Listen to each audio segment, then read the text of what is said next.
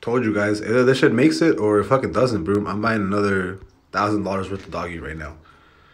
Because as of right now, I think doggy is going straight up. It's at this point, at this rate, there's no reason why it shouldn't go to 0.02. Like, what the fuck, dude? Like, fuck it. Just I'm holding a little under half a million doggy. Total equity about almost like $4,500.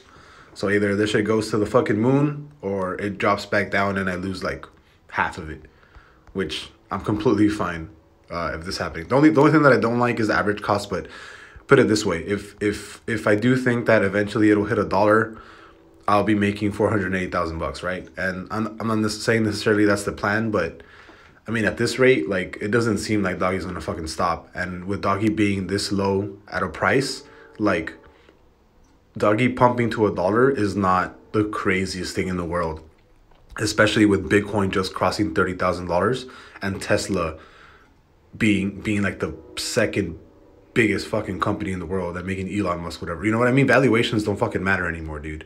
Like it's all fucking hype and how cheap it is. Like it's insane. Like I wouldn't be surprised if doggy hits $10 in like this year. Like this rally is insane.